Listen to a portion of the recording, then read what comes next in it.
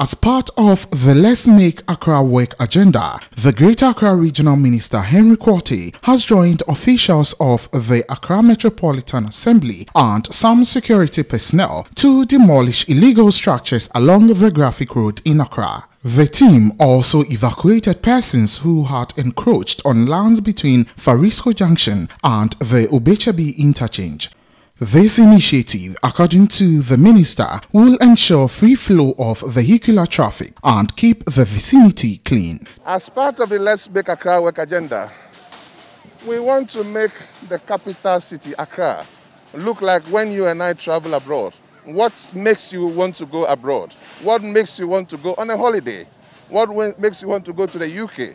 What makes you want to go to the Dubai? What makes you want to go to the Americas? Do we have same here? We don't. The issue is simple. All these ones are unauthorized structures, and they are not helping us. We are only saying that we want a clear view from Obechabi to Accra. So you and I and everybody can go about our duties, can do our business, and make the economy thrive. Let us do the right thing. They are not authorized to be here and they have to go. That's all. They have been given enough notice. Ni Ajay Taria is the municipal chief executive of the Korle Klottey municipality. Over the years, this is what it has grown into. There has been constant engagement, but in a way, they are numbers. If you watch from here all the way to the junction and you turn right towards Accra Central, that is railways, UTC area. So in a way, they are normal, the staff we have on the ground. And then also in the process, we put people on the ground and then some of them are compromised. It makes the work very, very difficult.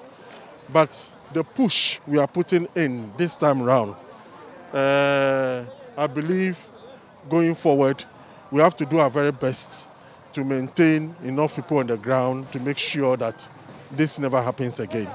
Greater Accra Regional Manager for Waste Management giant Zumla in Ghana, Ernest Morgan Aqua, also pledged their support in making Accra one of the cleanest cities in Africa.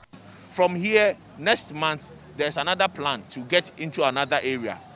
We will go to Abobloshi. You know, we have had several cleanup exercises in Abobloshi. You do it and it comes back. But now the strategy and what we are doing, we are not going to come back. So we would ensure that whatever we do now, there's some kind of sustainability. We sustain it so that we don't need to come back and we handle other places. Mark us on the wall and see. And there's not everything that we would have to mention. Some are security issues. But I can bet you that this will be sustained. All these interventions are to ensure the attainment of the objective of the Akufo-Addo-led government to make Accra the cleanest city in West Africa. Shadrach Odami Ejari for Metro News, Accra.